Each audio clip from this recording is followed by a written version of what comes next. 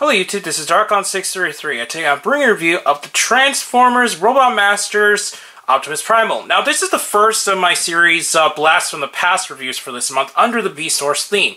And while this toy wasn't a toy that was actually released under the Beast Wars toy line, it's still, to me personally, the most definitive version of Optimus Primal from Transformers Beast Wars. Now, I'm going to give a little shout out to TJOmega, who helped me actually get this figure after I bought it from him a little while back, and go check out his channel since he does some pretty great reviews, and I'm really glad that I had the opportunity to get this Optimus Primal from TJOmega. So yeah, go check his videos out since they're pretty nice. Anyways, since he is a little bit in a smaller scale, I don't really have another Transformer besides this one other Beast Wars toy here with me right now, since the rest are in the storage right now. Here he is with Transmetal to Tarantulas, and as you can see, he's quite a bit smaller than the original Beast Wars releases. And it would be nice if I get him on camera, sorry about that. But anyways, here he is next to Transmetal to Tarantulas, and he's just a little bit on the small side, but it's actually quite accurate in terms of beast mode scale. Now, what makes this version of Primal a lot better is that the head sculpt is pretty awesome and dead on to his design featured in Beast Wars.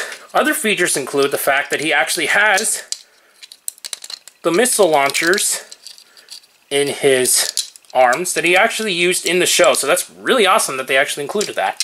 What's also cool is that on the back, he's got these two blasters that can actually fold out from the back here.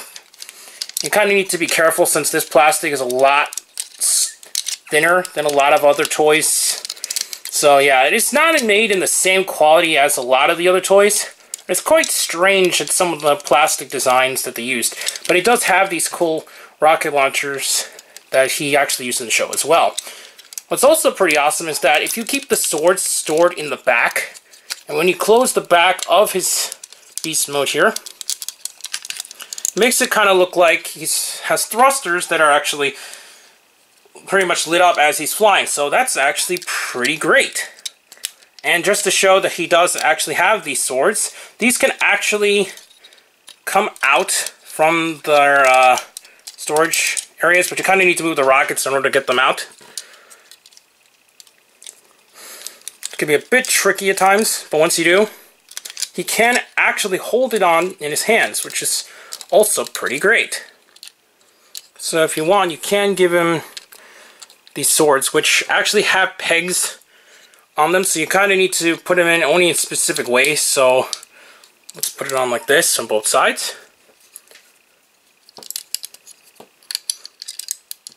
And sometimes the swords do pop out, so bear with me here. For some reason, this one didn't like to stay in as well, so I'm just going to quickly put this back on. So there you go.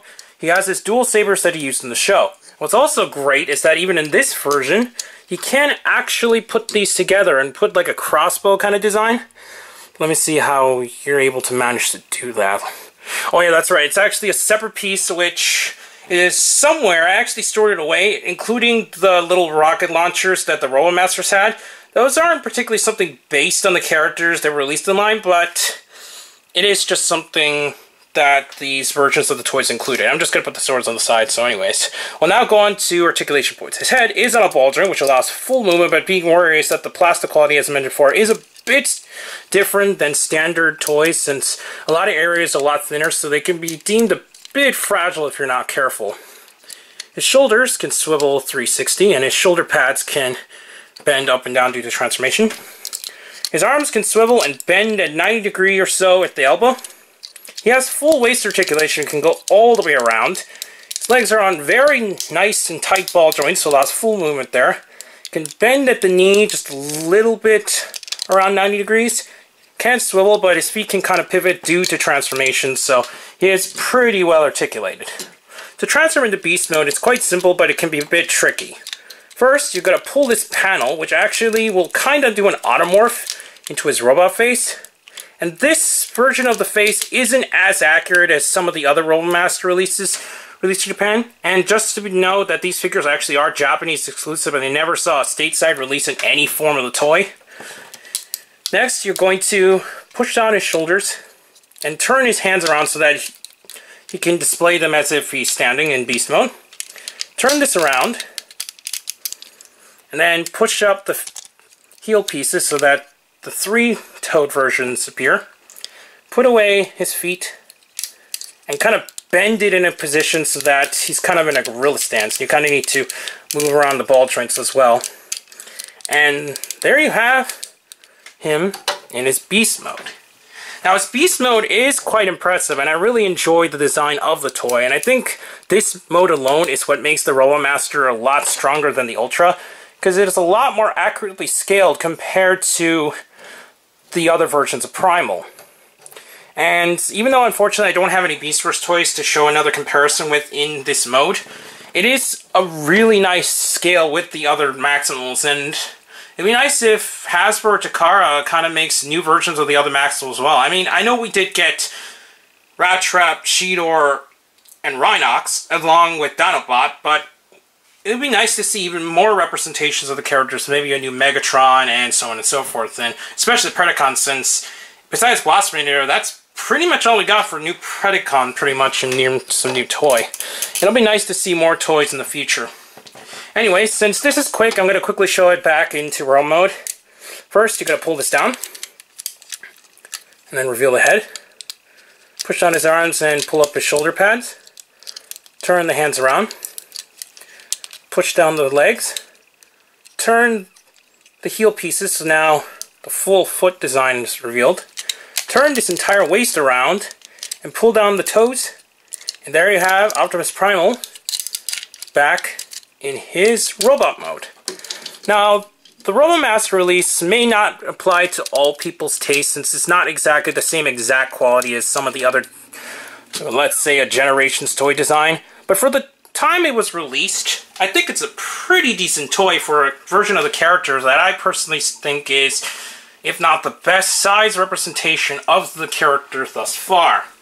Now, nowadays the figure is quite difficult to get a hold of, even with the recent re-release in Japan, but that was also a very limited release, so it can be a bit tricky to track down. But if you do and find it for a good deal, then I definitely think it's a worthwhile pickup, especially if you're a fan of Optimus Primal or Beast Wars in general. Anyways, please comment and subscribe, and don't forget to check out Hero Taku for the latest in hero news. Please check down the channels down below, including the WRW podcast, which is now moved to YouTube, which is also linked below. Also check me out under Twitter under Darkon633, and I'll see you YouTube. Bye.